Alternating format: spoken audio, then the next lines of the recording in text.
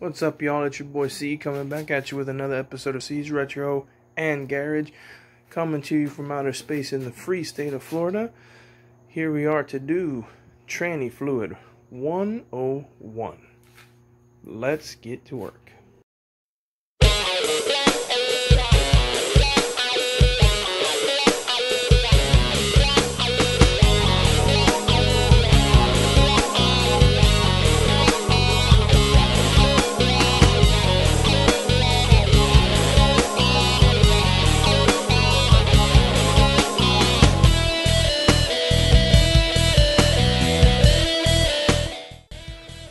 Alright, so as you guys are familiar with, my little 2014 Buick Encore.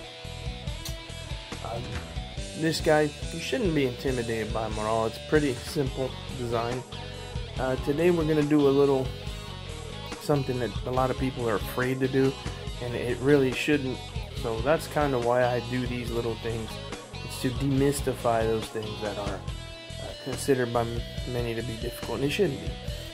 This is going to be a transmission fluid drain and fill. This is 101. If you remember from the last time when I did differential categories of class coursework, 101, 102, 201, this is 101. Remember, drain and fill or transmission service 001 will always be paying somebody else to do it for you. Remember how I feel about that. I talked about it, and I don't like it. I understand some people that have to do it for that reason. This is going to be 101. Reason being, I thought I had an easier way of doing the 101, which for those that might recall, using the machine, after seeing a schematic of this transmission of what it looks like inside, that's not going to be possible. That hose is not going to make it from one end all the way to the other. So the next logical thing is to drain and fill. Now, do this according to your owner's manual. I firmly believe in that. With new cars, they are very bitchy, temperamental. They do love having their fluids changed and changed often. Especially nowadays when the price of used cars is up 35%. It's absolutely insane. Price of new cars is up the same. You just can't get them. You better take care of what you got. So you better get used to doing this. And you know, this is considered a step. Now, doing this the hard way, 301, is a no-no. There's only one time you're ever going to do 301, and that's when you are replacing an engine. Whoever the brilliant engineers were when they designed these transmissions, the filter's actually on the very top of the case. In order to get to it, goddamn bugs, in order to get to it, you got to remove the engine or drop the tranny. It's not going to happen. Forget it. I personally am one of those proponents. I don't, or I should say opponents actually. I'm a proponent to not do, or opponent of doing transmission flushes. I wouldn't recommend them. I don't believe in them. I think it's just a way to, for these places like the service centers to, you know, do the shit that you could do yourself for $20, and actually make your transmission worse once they flush a lot of the crud out from other places and goes into places that didn't have crud before, and now your car feels like absolute shit. And another flush might just ruin it. Might end shit off. I'm going to go over some of the basics on this one. It's not that difficult. You don't need a lot of tools. You can do this with basic tools. You can take it a step further, which I'm going to do. I'll show you how in just a moment. Now, the only tools you're really going to need, get yourself some funnels. A long funnel. You need a long funnel. The short funnels will come in handy for a reason. You got your pan. You can really do this a little bit more advanced if you have one of the fancy drain pans that has the actual notches that lets you measure how much fluid you're actually draining, because it's called a drain and fill for a reason. If you look at the owner's manual, a full tranny is about 10 quarts. The drain and fill is going to be a little bit over 4, about 4.2 quarts. My advice, put in what you take out. Yes, you can be more precise by checking the fluid level. That much is true. But if that fluid level when you drain is about that 4 quart, 4.2, personally, I don't think there's any reason to bother to check it. Now, in this car, it uses Dexcron 3 automatic, Dexcron 6 automatic transmission fluid. This one happens to be full synthetic. Keep this bottle, you're gonna need it. I'm gonna show you the why. You already know there's 4 quarts. Because this is what we're gonna do. In order to know the full amount, we need a little bit of help. Grab yourself a gallon container. Remember, a gallon is 4 quarts.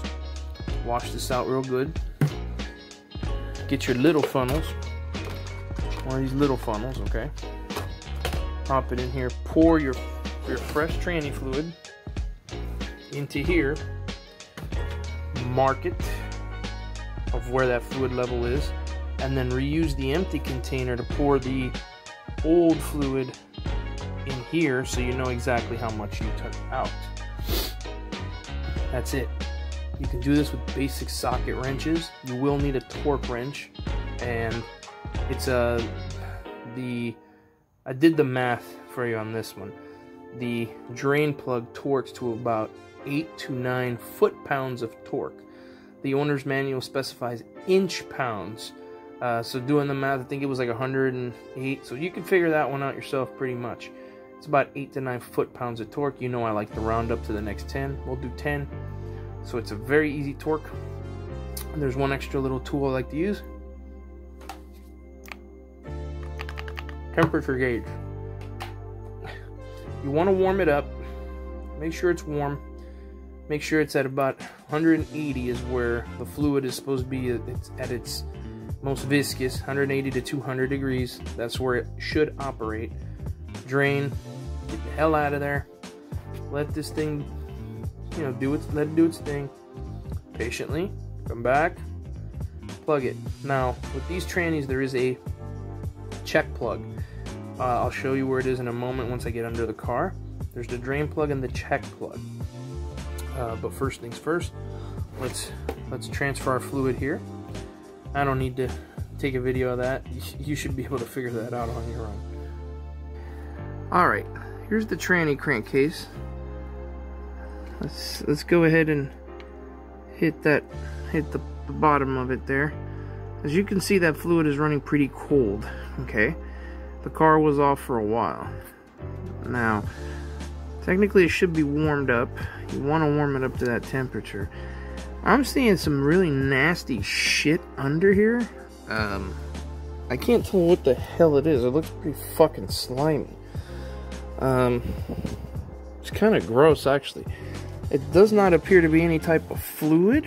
Maybe I hit something, ran over something, and it splashed, and it almost looks like some kind of like cooking fat. If you ask me, it looks like lard. But if you were to look here, this is should be the check plug. Let me see if I can get the light on. Okay, should be the check plug right there. Okay, that should be the check plug, and that over there is the drain plug. Now, of course, they had good intentions when they put this here, but boy, you can kind of tell that you know what's going to happen if you were to. I can make the intent, obviously, with the little baby funnel so that this squirts straight down there, but gravity being what it is, that's a lot of fluid, and it's going to overwhelm this, and it's just going to get all over this pan, and it's going to, the protective shield, and etc. So, to be honest with you, the best thing to do is remove it. You can see the screws here. They're just like 10mm screws. go ahead and remove this pan here so you can get the unobstructed access to it, and go from there.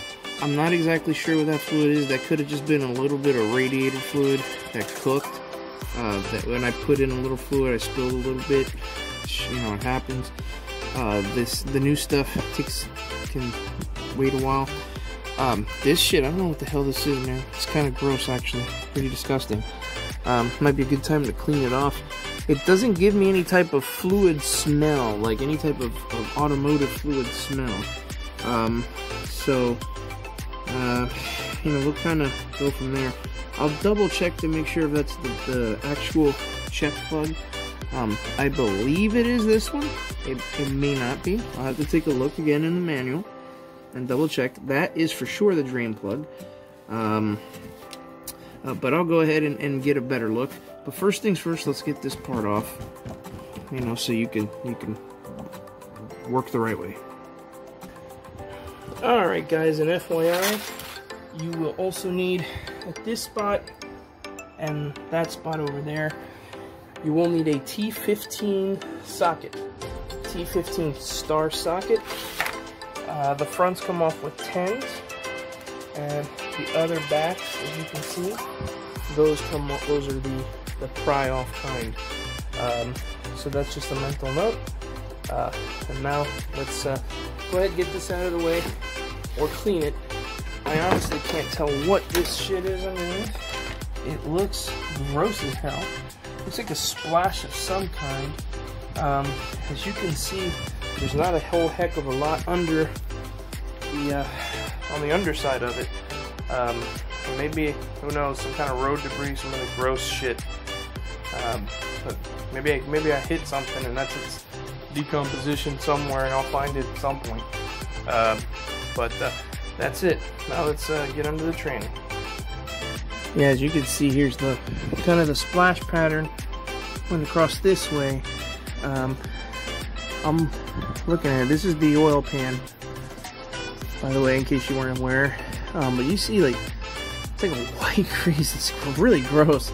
I'm not sure what it is, but it, you know, pretty much stayed away from everything under here, except for the spots that were exposed, the parts of the case that were exposed. I'm thinking this was something. I'm not sure what I might have hit, but yeah, now it's going to be time to drain. Alright, so now it's time to drain. And my phone just fell. That's okay. I stand it up. It is as simple as just unscrewing it and letting it go. Okay, with this one, already tested the temperature on it. It's okay if you drop the, hold on a second, wrong way.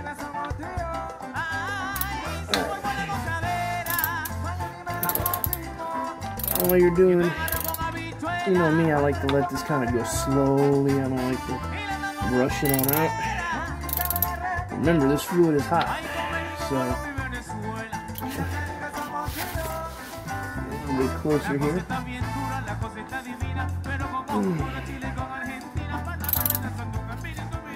It's going.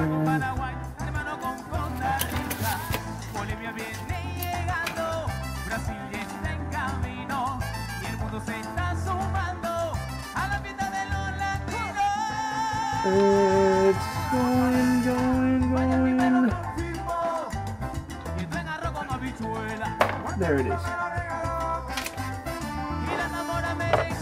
I can still see the plug. So I'm going to pull the plug out. You can see it right there. It's hard to see on the cardboard. The fluid itself still has a little bit of red to it. I don't know how well you can see it on my finger. I'm trying to get a little contrast here. You see it? It's not horrible. I've never changed the fluid on this car. When I bought it, it was a little over 70,000 miles. Now it has 95,000 miles. So it is time to do this type of service for the car. Just let it drain, and then we'll go ahead and measure. So at this point, right now, unless you're very paranoid that this thing is gonna piss all 9-10 quarts, which I seriously doubt it will, you just go ahead and you just let it drain. You know, catch up on your smoke break if you can, because remember, smoke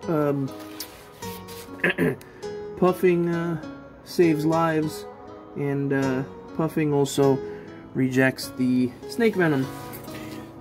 So at this point is where I would say puff if you got them. And I'm gonna let this go ahead and drain and come back to tighten it up. Alright, we got our plug back in. Give me a second here.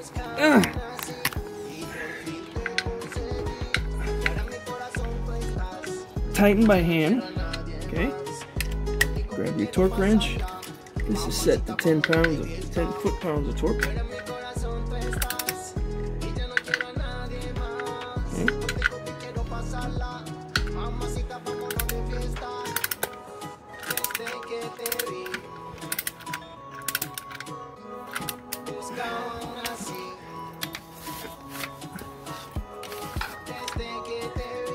And you get the idea. I'm waiting for the click.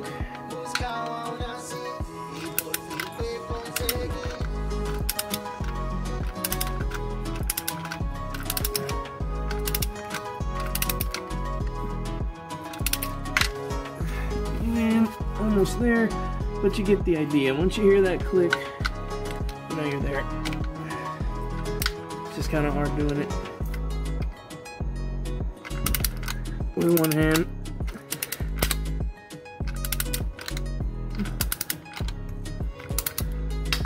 Alright, that was the click I was waiting for, and now we just put everything back together and pull our fluid out. Alright, have a look here. This is the old fluid. Okay, ground's leveled. You see right there at 3 quarts. There's the 4th overhitting, and they get to the very top here. Look inside. It's pretty black. That's the 4.2 quarts of the drain and fill. So now, so you can see where that is. I took a crowbar, moved this intake hose back, and you can see the plug is right, the fill cap is right there. So using your long funnel, put that fresh fluid in there, and you should be all set for now. Not sure how well you can see the difference, but this is new fluid here compared to the old fluid there. It's kind of black, so it's pretty shitty. Okay, so here you got your funnel. Let this thing go. Okay, here's the little cap. You put your little cap back, as you can see. That's your tranny fluid. Once this is done, let it peacefully go. Then you go ahead, put your cap back on, take your crowbar off. Everything is back together. And then, final step. Alright, once you start the car, I'm just going to put it back. It's a little bit of a broken rule here, but that's okay. So, start your car, okay? And you want to let it go through the gears for a little bit. You don't need to rev it. Just about 30 seconds to a minute in between the gears. You want to get that fluid in there, the new stuff.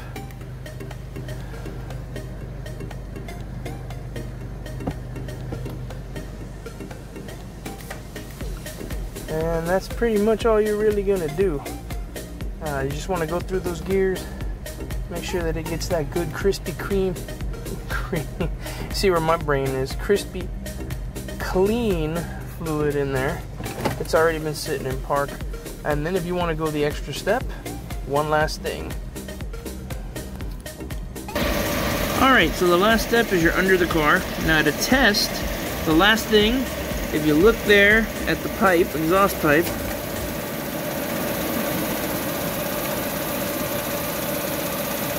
See how hot that is? Okay, if I get a little bit closer,